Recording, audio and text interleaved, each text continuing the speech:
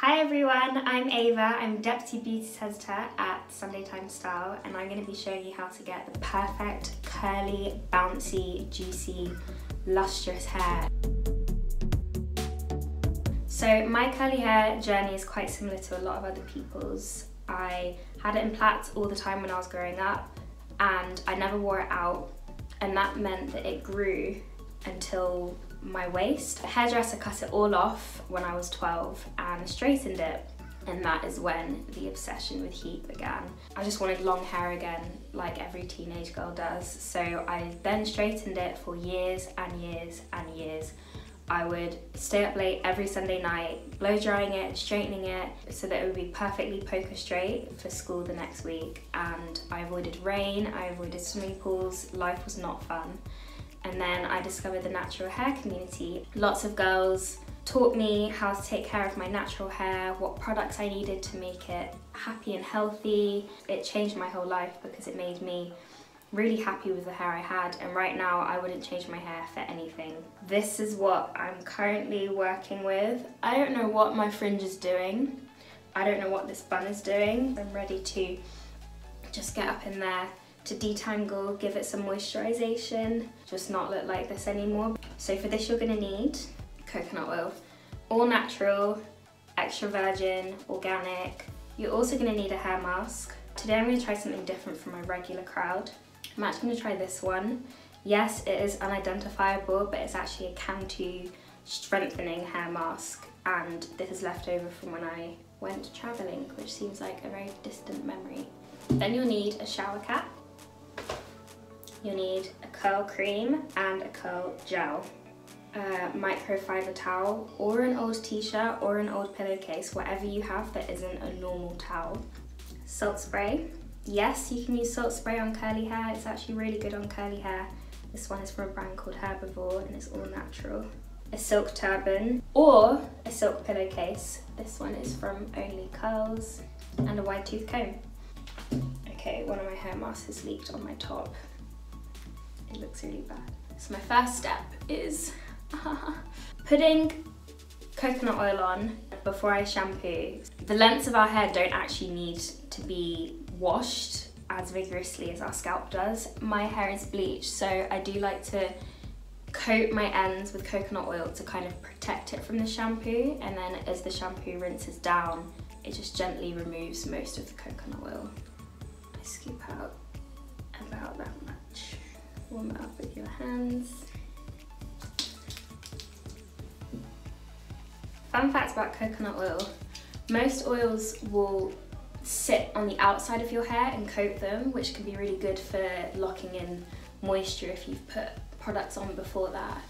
It seals all your products in, but coconut oils is one of the only oils that has a really small molecular structure, so it actually is absorbed by your hair rather than just sitting on top of it. When you detangle, always start from the bottom and work your way up, otherwise you're just creating more knots as you go like that. And that's it. I'm never leaving my hair in a bun for 3 days ever again, because I always have to pay for it when I take that bun down. So I'd either leave this in overnight and then wash my hair the next day, but I'm gonna hop in the shower and I'm gonna be right back. Okay, I'm back. So I'm gonna take my little travel-sized Cantu one. So I'm really generous with this. And add some extra to the areas which need a lot more love. And this is the time you want to detangle, so I'm taking my trusty wide tooth comb. And be really gentle. I'm not sure why I'm whispering. See? You can see the curls forming already. Look at that. Yeah. The next step is to give it the optimum environment to absorb all of the hair mask. So put mine up into a bun, not too tight because your hair is wet and it is quite fragile. And I've missed out a piece, classic. So next step is to break out the trusty shower cap. So this is plastic on the inside, and what that does is lock in all of the heat that's coming out from your scalp, and it creates like a mini sauna steam room situation, and that heat opens up your hair shaft and lets the mask just absorb and soak right in, so your hair gets all the benefits from the inside out. So I'll pop this on. So I'm gonna leave this in, relax for a bit, and then I'm gonna come back with rinsed out, cold, soaking wet hair. My hair is soaking wet, and the reason why it's soaking wet versus being damp is because it just absorbs product better. I'm taking my curl cream, swirling my palms, and just gently add it. Again, focusing on those dry areas. And curly hair's drier than other hair types, so it doesn't matter too much if you get it near the roots. You just don't want to be massaging the products into the scalp. And then next, I take some kind of gel. I like to mix my gels with a little bit of water just to make sure they're not too sticky or they're not gonna make my hair too crunchy when they dry. Just like really gently like gliding it. Notice I'm not raking my hands through my hair because that's gonna split the curls up too much. You're gonna end up with quite a lot of frizz and like not much definition. This helps the curls to just kind of clump together. I really like to scrunch around my fringe as well because that doesn't always want to curl. Ooh. And then to finish off all the styling products, you want a really nourishing oil. And I just add literally 1 squirt just to my ends because my hair gets weighed down really easily. Scrunch that into the ends because they need a bit of love. It also helps protect them as the day goes on. So those of you with curly hair and wavy hair know how good it looks after a day at the beach. There's something about salt water that just agrees with curly hair so well. Literally do a couple sprays. It smells amazing. As I'm blotting my hair with the towel, I'm also scrunching it. There's no rubbing, you don't want to do this. You just want to gently squeeze it. Now you've got 2 options. You can either leave it to air dry, which is what I usually do because I'm lazy and also it's a bit healthier for your hair. Or you can diffuse. For the sake of this video, I'm going to diffuse.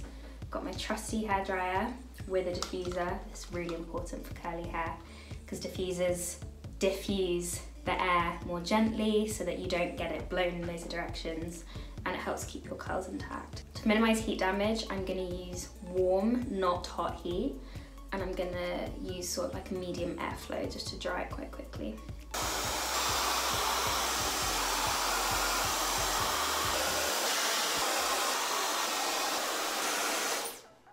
So my hair is pretty much dry. I like my hair to look a bit more beachy. I'm gonna take the diffuser off and just rough dry all over my roots, and it will help break my curls up a little bit.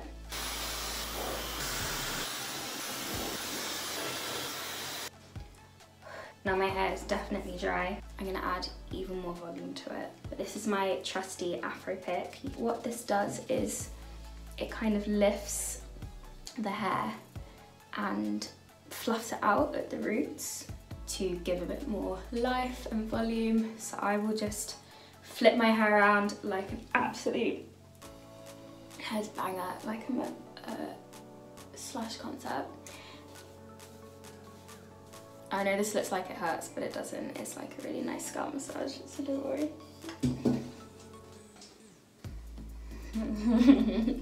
Okay, and that is basically it. We want to make sure that these curls will last for day 2, day 3, day 4, sometimes even day 5 after washing. So before I go to bed, I always put on my silk turban.